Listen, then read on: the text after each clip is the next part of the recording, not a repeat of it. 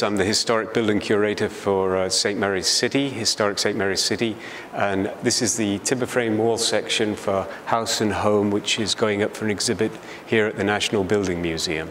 This represents a late 17th century, early 18th century structure, typical for the east coast of America.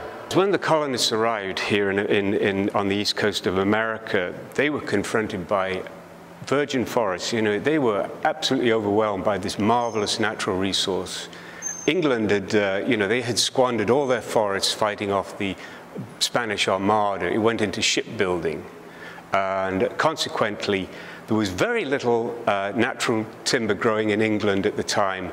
And that's why timber framing really rose to a high art. They used as few pieces as possible, though they were large, but they were intricately fitted together so that they could maximize the amount of construction material they get out of a single tree.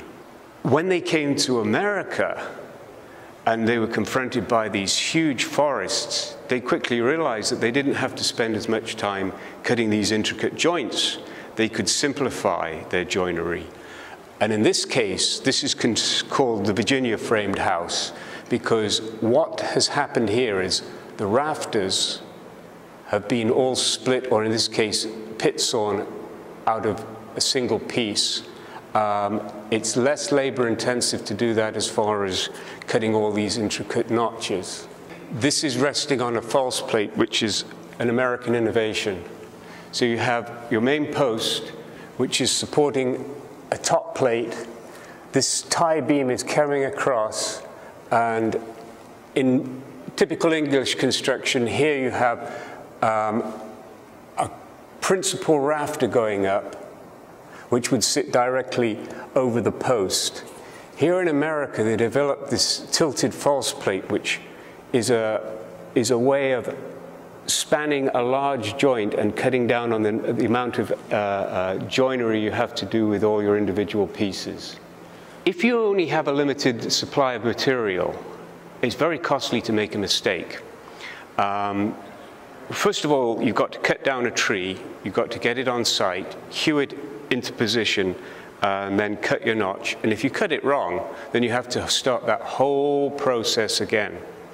Now, if that's the only tree that's available to you and you make the mistake, you're in really big trouble. You might have heard the term measure twice, cut once.